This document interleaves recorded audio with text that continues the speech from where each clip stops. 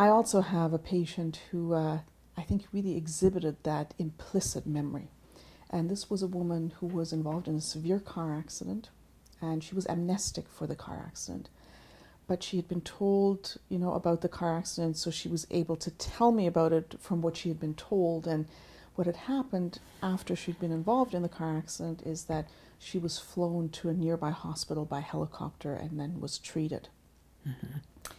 And was she knocked out? Is that why she didn't remember? Yeah, loss of consciousness for quite a period of time, was amnestic for the entire car accident and also several days following the accident. So really a severe accident.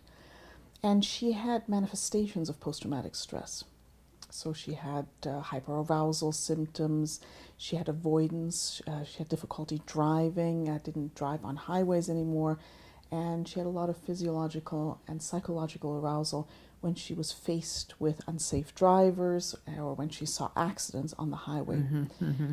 But what was fascinating, when I interviewed her for the assessment, and she was telling me about this accident, I had an office on the 10th floor, and the helicopter pad was just outside the office. Mm-hmm.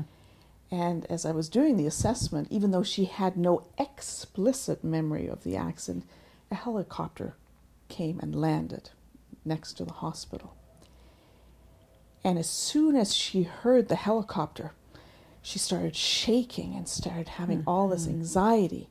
And that really taught me, wow, we really have to think about memory in different components, right? There's an explicit memory for that we know about, for which we have words, but then there are these implicit memory systems that we know very little about, and we really need to learn more about. Yeah. And everybody has them.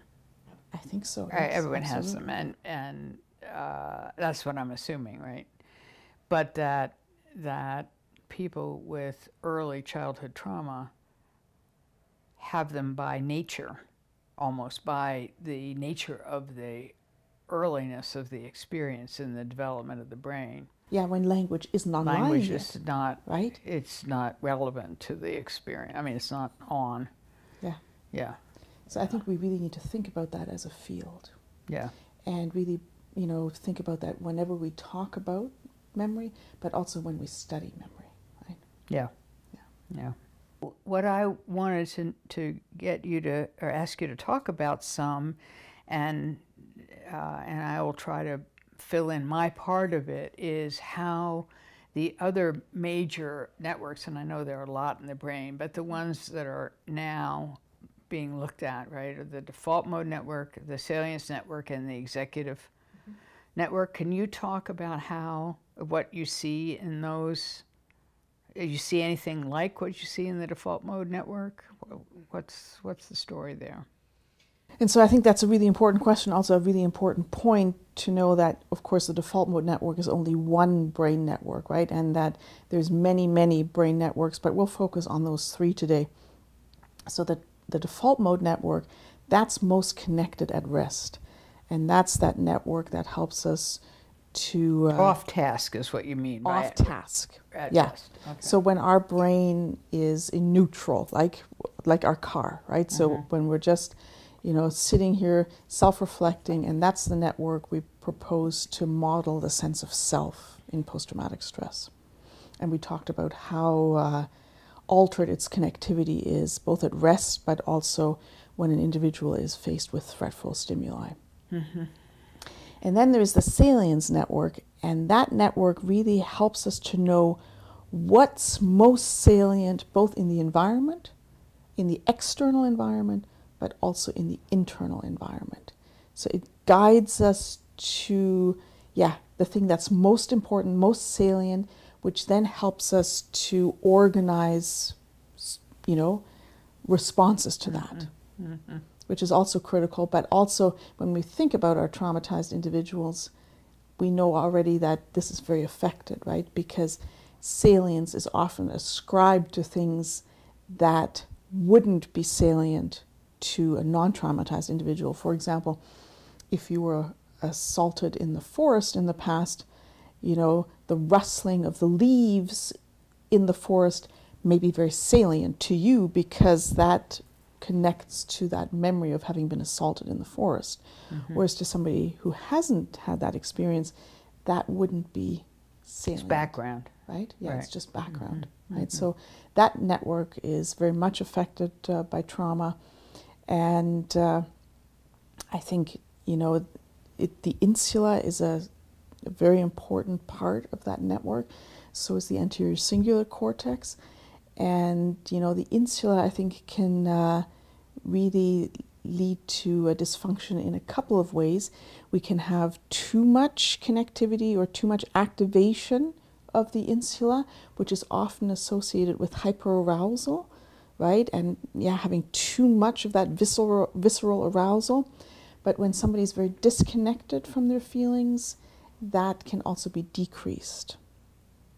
And, you know, I think we often find that in people who are very dissociated, that the fear goes, right? And so if they're in a fearful situation, they're no longer connected with that fear, which is actually dangerous, right? Right. Because if you're no longer connected with that fear, risk. yeah. Right. And I think often when you talk to survivors of domestic violence, they're disconnected from that fear, and I think that allows them to remain in that relationship.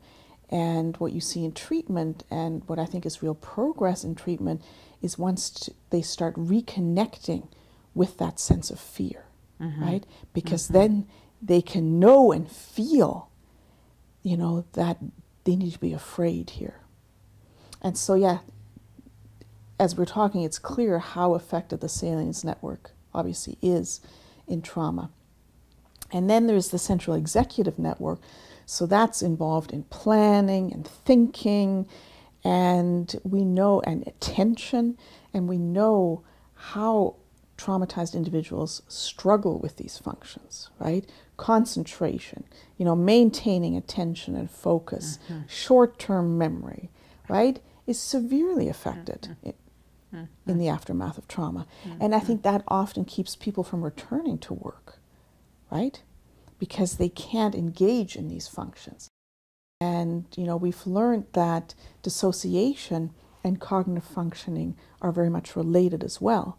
And the more dissociation you have, the more impaired your cognitive functioning is. Which again, I think if you think about it clinically, you know, if you're not there, it's very hard to focus, right? And it's very hard to take in information. And it always brings me back to DBT groups, so dialectical behavior therapy groups I was running years ago. And we had a lot of very highly dissociative patients in those groups. And they simply weren't present the first 6 months of the group. And they couldn't take anything in. Right. All they learned for the first 6 months, and these were some of the highest users of the mental health care system, all they learned in the first 6 months of the group was how to be present. And then it was amazing to see them in the second 6-month segment of the group. Now that they had learned to be present, they were now able to start taking in information. How would they learn that, Ruth?